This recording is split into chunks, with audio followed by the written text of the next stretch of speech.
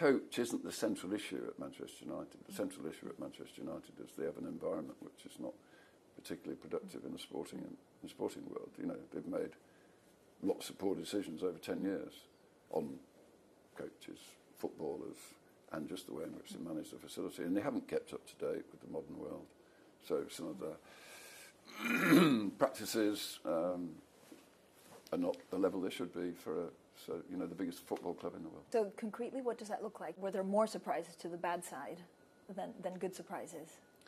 I would say that everything we've looked at has presented itself as an opportunity, which you could interpret as saying there is room for improvement everywhere we look. There's room for improvement at Manchester United, and we will improve everything, because we want to be, at the top of that. We want to be competing for the Premiership every year, and I don't think the solution is to buy an Mbappe. We're more grassroots than just one player isn't to solve the problem at Manchester United. Really, I think the first thing you need to do is, you need to build a balanced squad, and we need to make progress with the squad. And ultimately, maybe you top it off with a player or one or two players like Mbappe, but it's not the solution today.